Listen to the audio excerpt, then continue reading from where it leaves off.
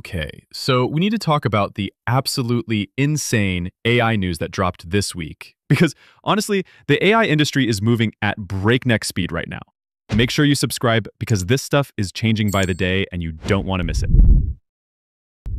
First up, Midjourney just completely shocked everyone by launching their V1 video model. And guys, this is huge. They're finally entering the video generation space that's been dominated by companies like Runway and Pika Labs. Here's what's wild about Midjourney's approach. They're calling it image to video, which means you still create images like normal in Midjourney, but now you can hit an animate button to make them move. The crazy part? They're generating 4 5-second videos for about the same cost as an upscale, which is 25 times cheaper than what the market has been charging before. They've got automatic animation settings that just make things move, plus manual controls where you can describe exactly how you want the scene to develop. And get this, you can extend these videos up to 4 times, basically giving you 20-second clips. David Holes, Midjourney's founder, is already talking about real-time open-world simulations as the end goal. This is just the beginning. And next, let's talk about something that completely flew under most people's radar. Eney AI from MacPaw. This isn't just another chatbot. This is what they're calling a computer being, an AI assistant that actually understands your Mac and can perform complex tasks for you in the background. Eney can scan for threats, auto-enhance and send photos, polish your writing without switching windows, transcribe meetings, schedule follow-ups, and even auto-connect you to VPNs when you join new Wi-Fi networks. The idea is that it learns your habits and offers help proactively. It's like having a digital coworker who already knows your routine and jumps in before you even ask. Plus, it's privacy-focused, doing much of its processing locally, so your data isn't shipped off to the cloud. Right now, it's in beta through Setapp for Mac users, and it feels like a peek at the next-gen desktop AI, blending productivity with intuitiveness. No more accidental tab jail or copy-paste rabbit holes.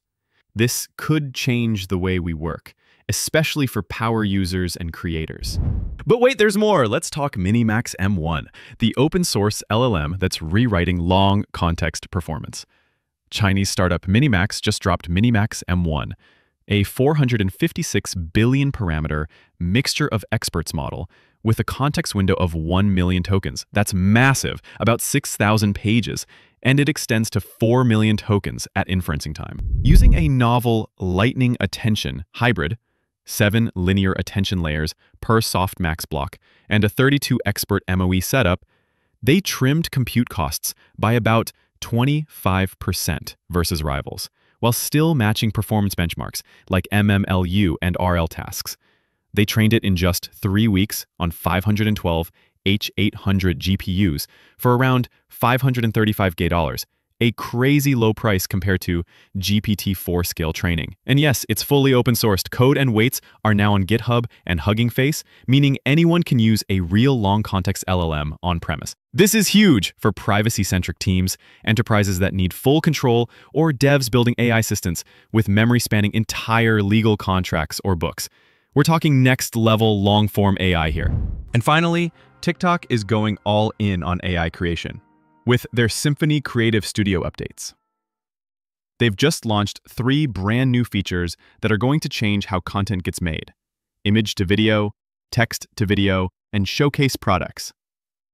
With image to video, creators can turn any static product photo into a fully dynamic clip. Think bottles pouring, clothes flowing, as soon as the scroll starts.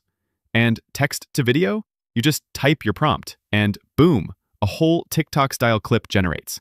No cameras required, no stock footage.